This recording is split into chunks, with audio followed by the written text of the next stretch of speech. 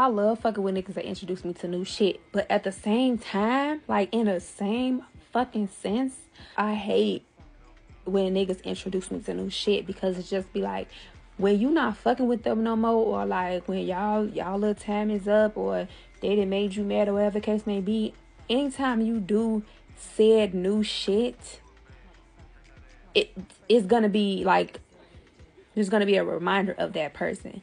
Like, you're gonna have a thought of that person. It don't even gotta be a long, drawn out like thought. It could be a quick little thought, you know.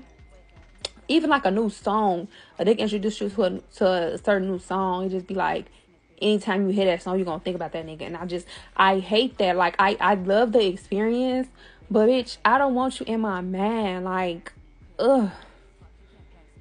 Like, that shit is definitely bittersweet, for real.